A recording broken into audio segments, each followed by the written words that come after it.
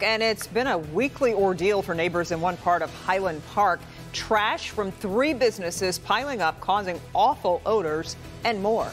Neighbors near the constantly reappearing trash pile say it's both a quality of life issue and a public health problem. And now a member of the Highland Park City Council is proposing a crackdown on those responsible. Problem is behind some businesses along Woodward Avenue near Beresford, which is a residential street. Defender Sean Lay live with more on this. And Sean, the pile goes away each week on garbage day but comes back. Take a look over my shoulder. That may look cleaned up, but it's not. A new mountain of food was just put in there and more on top of it. So here we go again. Now, listen, city officials and neighbors here, they're both on the same page saying no other community would stand for this. So why is it happening here?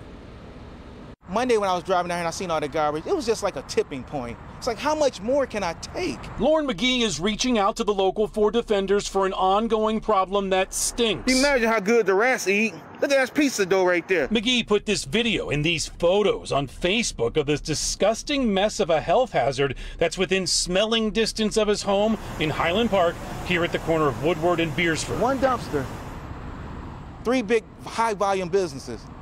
Do the math. It's going to happen again. They got rats up here almost the size of house cats. McGee got this mess cleaned up this time. This will be back the same way next week. HP Council member Kendrick Bates says the city's code enforcement officer should be writing the landlord tickets. And if the tickets are issued, then that landlord should have to go to court and be fined. But that hasn't happened. Or we need some more punitive action. So maybe if this is a chronic problem, maybe he needs to sit in jail for 5 or 6 days to think about this, because it's happening every week, over and over again. What infuriates me the most is the blatant disrespect. No other community would stand for this. Lauren got city officials out here with this video and pictures. Glenda McDonald, a city council member, Rodney Patrick here, a city council member in Highland Park. They came out, checked it out, got it cleaned up, but it's still piling up. Again, we watched Little Caesars employees put 7 garbage cans of food in there. We asked Little Caesars corporate if the employees can kind of secure the bags, close them up.